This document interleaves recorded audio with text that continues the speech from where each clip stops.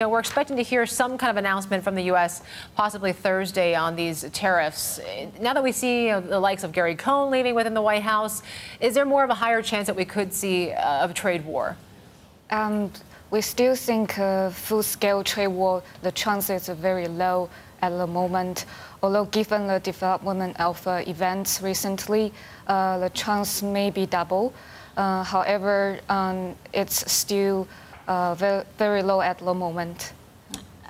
How do you think China might fight back on this at all? Do you expect any type of retaliation? We've already heard the likes of Europe chime in on all this as well. It's unclear how this is going to trigger retaliatory moves from China or EU. And just only NPC, China actually promised to use more concessions or reforms to respond to this event, like opening up the markets more. So we don't know how they're going to respond to this plan, and it's unclear how U.S. will eventually implement this tariff.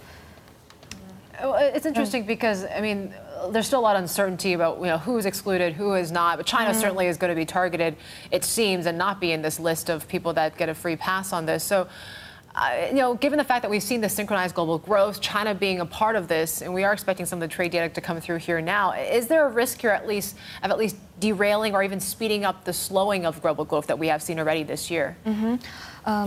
Given the currently target sectors, steel and aluminum, it has accounted very small share in China's exports and also in U.S. imports.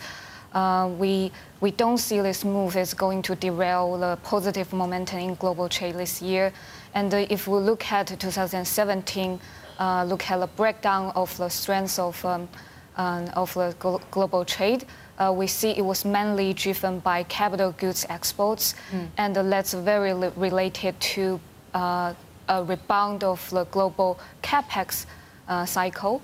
And still, we are expecting the advanced economy will have to will continue to see strong capex momentum, and Asia is very well positioned in this rebound because their trade is very concentrated in capital goods compared to the rest of the world.